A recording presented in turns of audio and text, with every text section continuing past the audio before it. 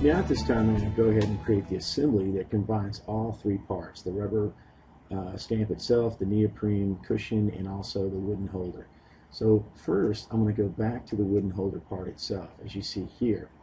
And I'll collapse a few things so we can make some cleanups here. Go ahead and save the file one more time.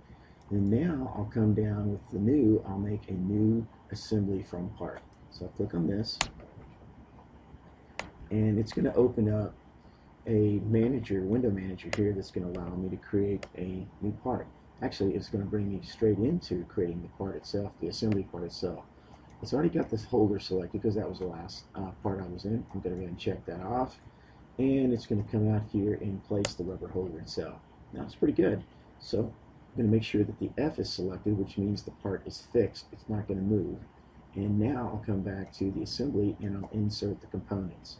So obviously the next part we need to create is the neoprene cushion and load that into the assembly. So I'm going to come down here and place it kind of below here and select that, and then I'll rotate the screen up like this, and I'm going to click on that surface and I'll select mate. And when I do that, the mate manager is going to come up over here in the feature manager, and I'm going to select on coincident and select that top part as you see right there and check that off. Now I'm going to go ahead and select the face here on the wooden holder, and I'll select the face here on the rubber stamp and check that off as well. With that done, I'll now select on this face and this the wooden holder, and select on this part of the neoprene, and it moves that part directly underneath that.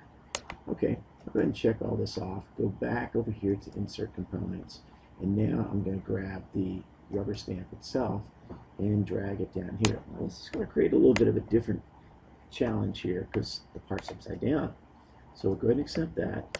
We'll rotate the screen up. Again, we'll select mate.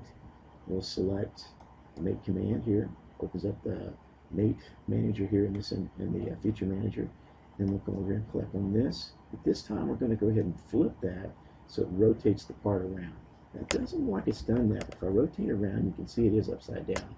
So we'll check that off. We'll come back over here to coincident again. We'll select the face of the wooden holder, and we'll select this edge right here as you see, and it makes those two up exactly like that. Well, to finish this, we'll select this other side of the wooden holder, use our arrow keys to rotate up, zoom up to this face using our middle mouse button to roll up to it, and there you see it's done that. I'll accept that.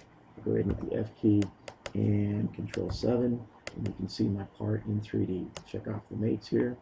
Let's rotate this up a little bit, and there you can see my rubber stamp assembly that I've created from my three parts in SolidWorks. Go ahead and save this, and we'll call this guy the rubber stamp assembly. It's the AMP, and we'll go ahead and hit enter, making sure it's in my SolidWorks files directory. And there you have it, a rubber stamp designed in SolidWorks using the three parts. Now we're going to go on to making this really fun project and making this really fun assembly here.